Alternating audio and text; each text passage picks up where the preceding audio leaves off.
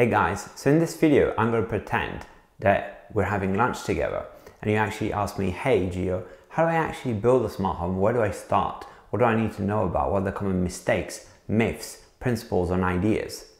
Is a smart home actually going to improve the quality of my life, make it easier for my family? So if you don't know me, I'm Gio from Smart Home Makers and my goal is to help you transform and inspire your smart homes with cool automation ideas and product reviews. At the end of the video, I'm going to have a cool bonus feature for those of you that actually stick around. More about that later.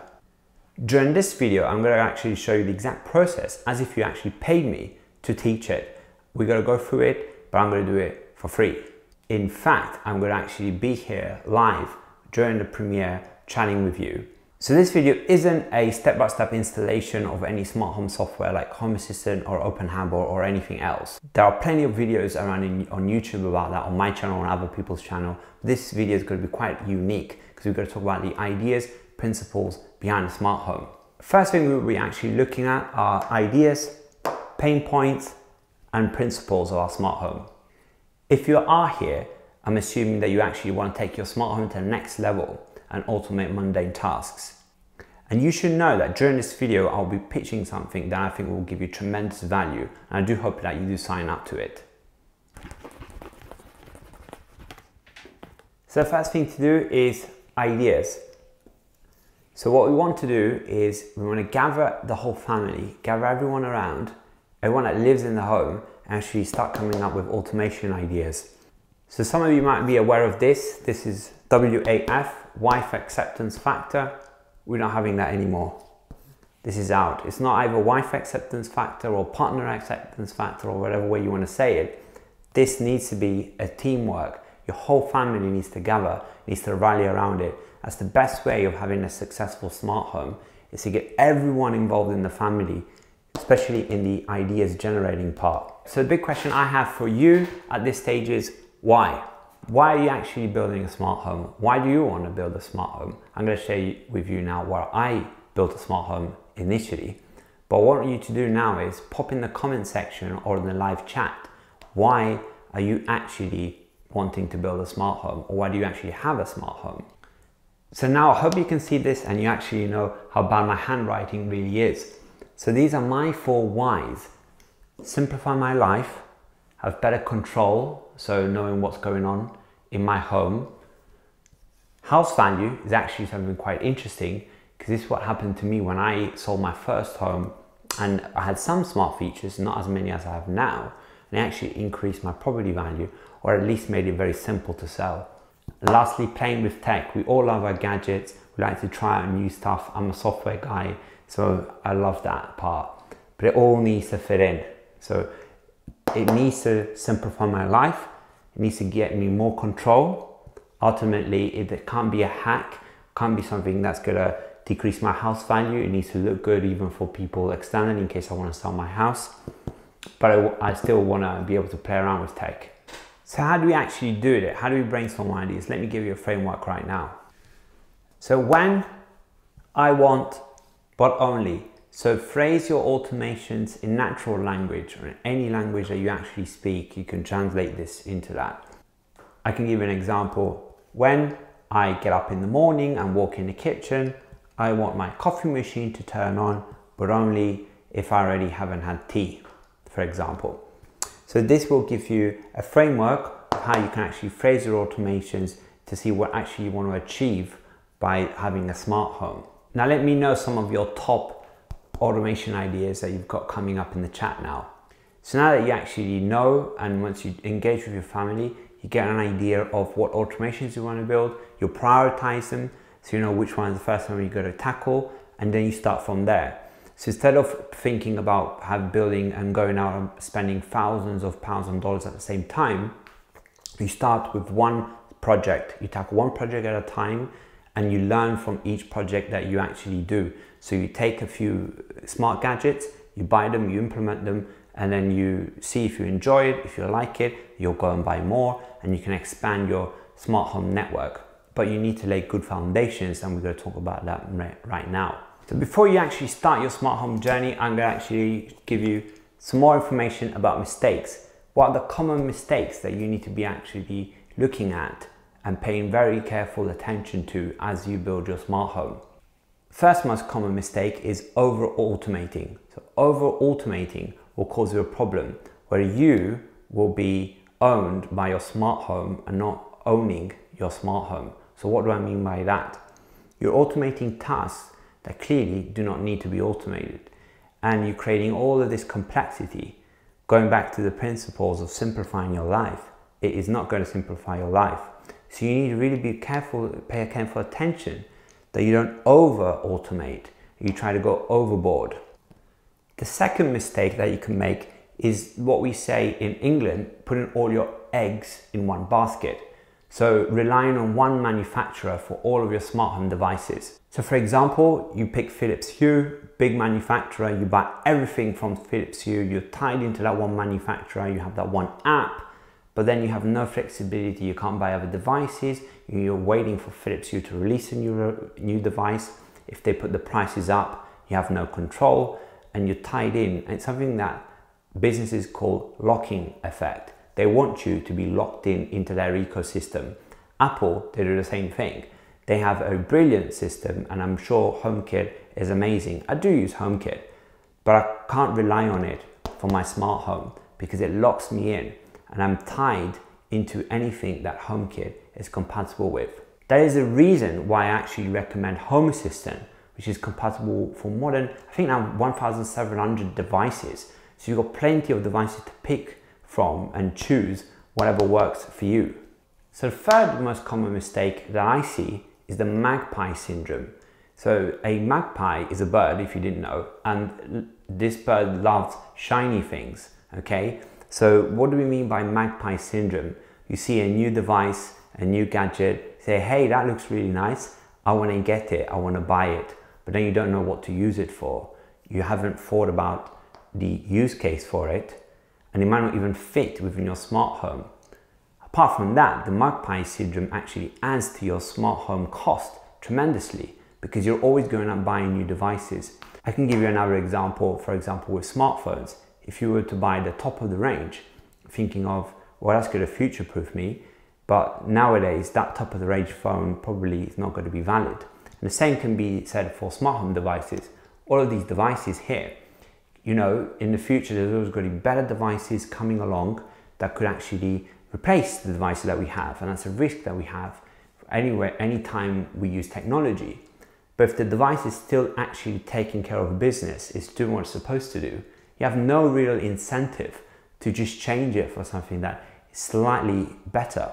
So it's really important to think about the marginal improvement that you get when you upgrade your smart home devices. If you only take away one thing out of this video, it's the fact that smart homes need to solve problems to enhance your life. These are two critical statements. This is the way I see smart homes. They need to be able to solve a problem or a pain point, and they need to enhance your life. Actual fact that there is smart technology behind it should not make your life more difficult, or your family's life, or any person coming in your home's life more difficult. So let me give you an example. We're going to get something upstairs. So this is an iron. If you don't know what this is, I'm assuming you do know what it is. So when I was a kid, I actually touched one of these irons when they were on, and I've got a scar, and this is a scar for life. So how can we actually, what can we do, right? We have little kids around, and obviously we need to pay close attention to these devices. And what do you do if, for example, we leave the iron on? Has that ever happened to you or to anyone else in your family? How do you actually know? How could you turn this off remotely, for example? Or how could you actually automate it so that you can actually turn it off without you actually thinking or actually knowing that you forgot about it? This is where this little device comes in, right? So this device over here, it's a smart plug, and it has energy monitoring. So this is able to give me a reading of how much energy this iron is actually using. So I actually know, thanks to this, that my iron is turned on. And what I can do is I can set a timeout functionality with this device, and I can say, well, after 5 minutes, 10 minutes, I can actually turn this off automatically. To actually use this, you would just plug this in here like this, and you'll plug this into a wall and you can get this configured. This is one of the many devices that sit in my smart home, but actually need to serve a real purpose. So you can probably think of your own device, your own iron that you want to actually secure, put one of these behind them. You can actually also disable them with voice assistants. So if you have one of these around, you can actually use these to command these switches and basically command these devices with your voice. So now that I've given you that example, you can actually start thinking about your own pain points. And in the next part of the video, I'm going to give you a bunch of automation ideas, things that I've already done in the past. I'll give you a lot of information, but it's really going to be up to you to think of your own pain points. And I hope this actually makes you think about smart homes, not as a gimmick, but actually as a way to enhance their life, and also in this example, have a safer home, reduce domestic incidents that happen all the time, especially when you have little kids around. So there are so many things that you can do with a smart home, and really it's just bound to your own imagination. But thinking about ideas first, then pain points, considering those common mistakes that you need to think of. And now let me just give you a bunch of automation ideas, and I hope you enjoy them. And remember to stick till the end, because you're going to have a really cool surprise. Hey guys, okay, so as promised, let's jump into the screen. Let's look at some of the... Hey guys, as promised, let's jump into the screen and let's look at some automation ideas.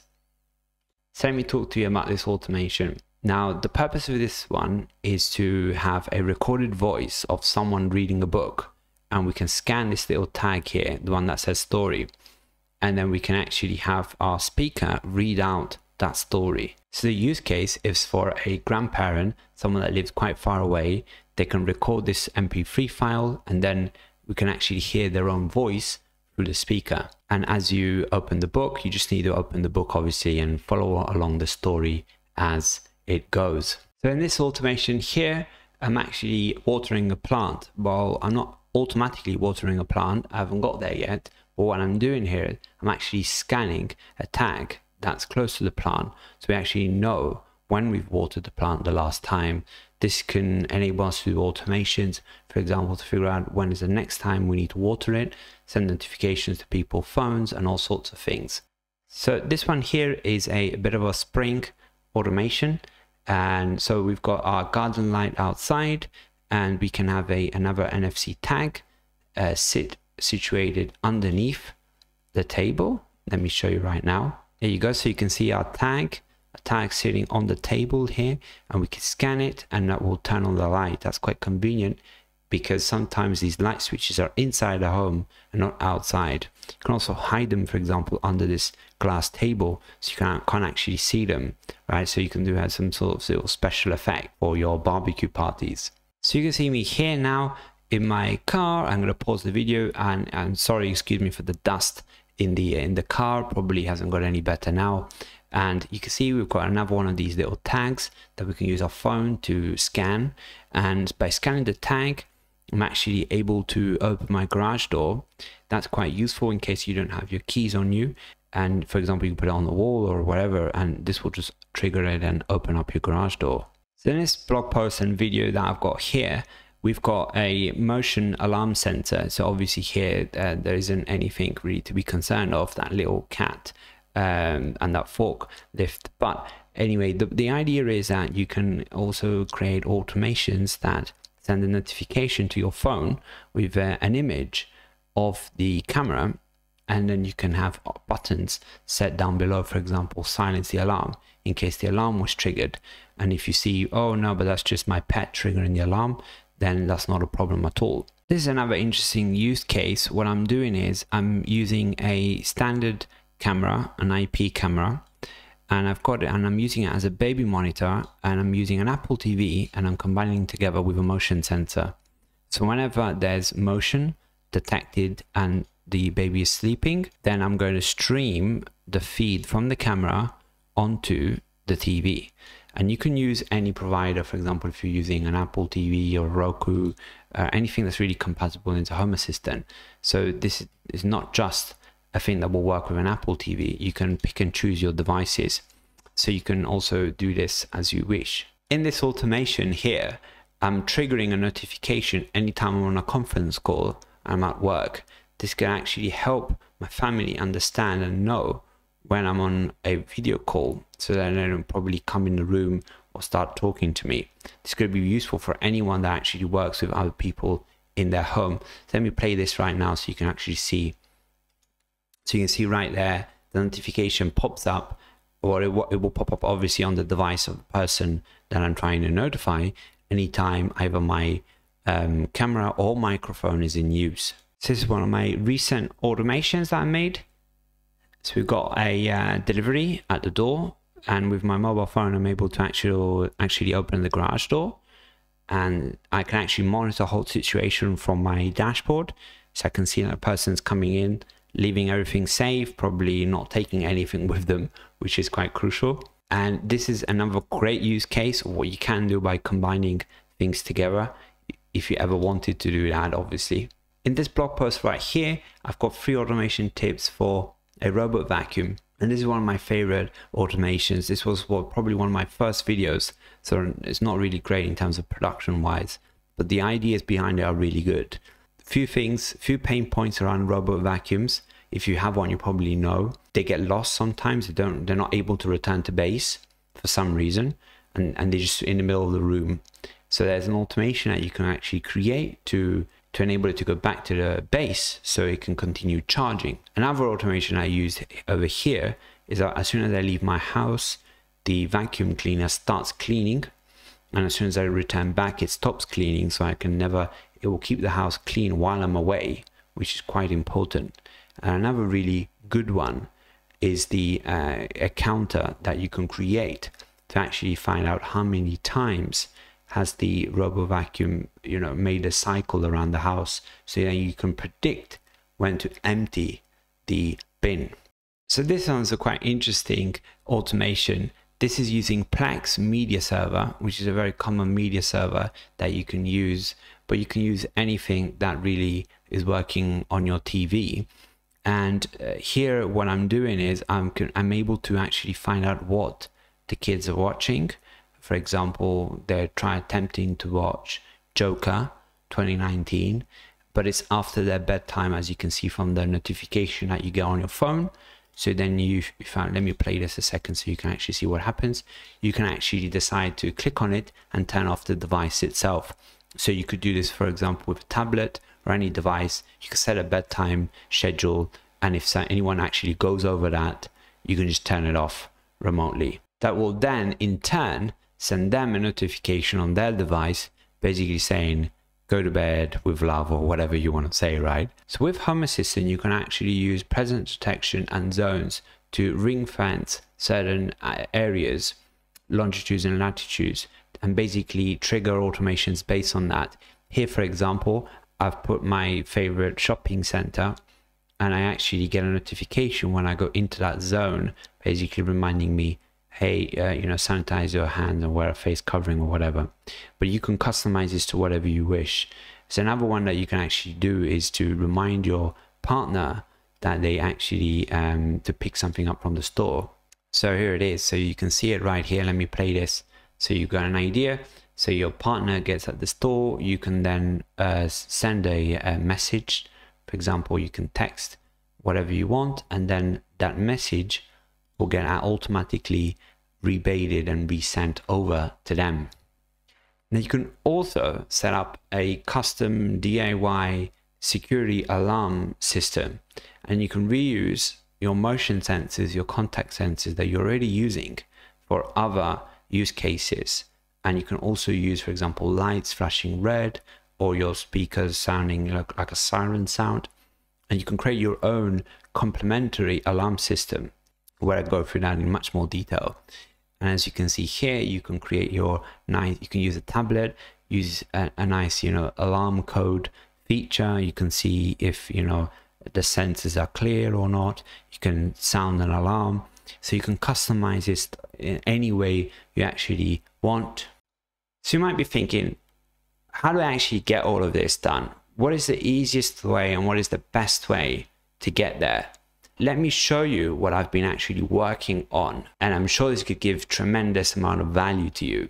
So I've been working on a course called How to Build a Smart Home, and this course details from the beginning, from planning to buying devices, to actually getting these devices in, configuring them into Home Assistant, installing Home Assistant, and then creating your automations. And this is going to be split up by modules, and I'm going to give you a bit of a sneak peek behind the scenes of the course. But I also want to let you know that this course is a living course, so we'll have all current smart home and it will have all future modules will be added to them as I add more to my smart home as I get there. So this is going to be a really cool reference point that you can use going forward at any time to look back at a certain area as soon as you get to it. So here you can see the actual course curriculum that I'm actually using. This is the actual content and the meat of the course. First things first is planning. Planning, we got to go into a lot more detail than what we covered today. Buying smart home devices will give you a guide to how to buy smart home devices and actually what to look at, how to save money. This is really important. Installation configuration of Home Assistant. There will be a few options there to actually get Home Assistant up and running. We're going to talk about the basics of adding devices to Home Assistant, and then from there onwards we're going to have different modules. So in the first release, the release for this course is Monday the 15th of March. This course is going to release 2021. So we will have control lights, heating and cooling, camera surveillance, and Nabu Casa on Monday. And then therefore after I'll be releasing content as soon as I can. On at least every week there'll be new chapters to be added. So we look at voice assistants, media players, garage doors. We're going to be creating a cool dashboard. We're going to be looking at creating automations, how the automations work, zones. As a bonus, I'm going to also throw in all of my code so you can access all of my code. You're going to get a one-to-one call with me to plan your smart home together. And this is just for the people that actually going to buy the pre-release. And also I'm going to throw in a bonus, a whole DIY home alarm solution that you can buy reusing the components that you've already purchased to actually build your smart home. It's not going to cost you anything more, and you can use that and you can build it and it can work alongside your existing alarm security if you have one, or it can be able to cover that. And let me give you a little bit of a sneak peek of the course. Let me go into the admin area and let me show you around a bit. Okay, so this is the behind the scenes of the course. You can see some of the previews here. There's going to be a nice cool brainstorming worksheet. You can see some lessons around how to control your smart home, how does a smart home work, principles of my smart home. We also going to cover what devices are compatible with Home Assistant, an actual smart home buying list, the ongoing costs of running a smart home. We're going to talk about various things. Obviously, then we're going to go into more practical side of the course. We're going to talk about installing Home Assistant, different options that you have to install Home Assistant, what add-ons do you actually need to run in Home Assistant, how do you use it, how do you restart, how do you create backups, how do you system updates, so some of the basic information to run your smart home. We're going to talk about again the concepts in Home Assistant. We'll be having a look at actual devices. So in the control lights module, we look at integrating the Philips Hue, for example, a Shelly device, LifeX, Sonoff. We talk about how to add Zigbee devices. We're looking at converting lights into switches. What about buttons? How can we use buttons? How can we use door contacts, motion sensors? How we can actually use, as a good example here, a porch light automation, motion sensors in our smart home. So the format of the course will be, a lot of it will be tutorial based with my camera showing. Some of it will be just focusing on theoretical concepts, but it's really everything you need to know to get from A to B. It's a shortcut. it is not baking as much as I can into a course. It is actually simplifying it for you, like what we should be doing with our smart homes, and get you to where you want to get quicker. Now, I know this is going to give you a tremendous amount of value. I just want to let you know and be very open and honest with you that the current price is a pre-order price, and the price will go up after it launches, and then it will go up again once it's fully complete, once all of the 18 modules have been released. So first of all, I want to really thank you guys, the guys that have actually already pre-ordered. I really appreciate the trust that you put in me and actually pre-ordering a product that wasn't even released yet. But now we're getting very close to the release date. The modules and the chapters are being filmed constantly. We're getting there. So really now you got two options, and I'm really going to be happy either way. So the free option, you can continue watching free videos on YouTube and on my blog, and you can find out, research, and figure it out by yourself, which is absolutely fine. And I'm happy to have you here as a subscriber or just as a viewer. And even if you just view 1 minute or 2 minutes of my videos, I think that's going to give you some use. So I'm really happy to have you. But if you want to shortcut your transformation, if you want to get there sooner, if you follow along with my same principles, if you want to have and build your own smart home similar to my own smart home, then this is really the quickest way you can actually get there. So I really suggest checking the link down in the description below. If you can click on that, you can actually go to the checkout page. I'm really looking forward to see you there. Once the course releases, you have 14 days to have a look at the content, watch it. And if you're not happy with it, you can also decide to cancel your subscription, and I will refund you, no questions asked. Once you've signed up, you'll be in the mailing list and you'll be notified as soon as it launches. So you'll be all settled. I'll then contact you for the one-to-one session, and we'll try to book it in at our earliest convenience. Now, you've been very patient with me, and we're really nearly at the end of the training. But you remember that special bonus that I mentioned at the very beginning of this video? We're going to do it right now. So now I'm going to give you in the chat, you should see details of a Zoom call that will happen in 5 minutes. So I'm going to give you guys a 5-minute break. You can get some water, get a coffee, get a beer, whatever you want. And in 5 minutes time, I'll actually see you guys in a Zoom call. And I hope a few of you will jump along. You could come along. If you don't want to come along, you want to show your camera, that's fine too. I'll be there for quite some time, and I'll answer some of your questions, and we'll just hang out. We'll just have a little bit of a chit chat. That's awesome too. If you have questions about the course, please feel free to come and ask these questions. But this is not a session just for people that want to get the course or they purchase the course. This is a session really for everyone, just to hang out a little bit after this training that we've had. So this was a really long lunch. We've finished our dessert, we've got our coffee, we've got our food or whatever. And now really it's time to see you on the other side. And I really do hope that one day we'll be able to meet up and have lunch or a get together. But in the meantime, you guys stay safe, and I'll see you on the other end of the Zoom call if you're going to join. If not, see ya.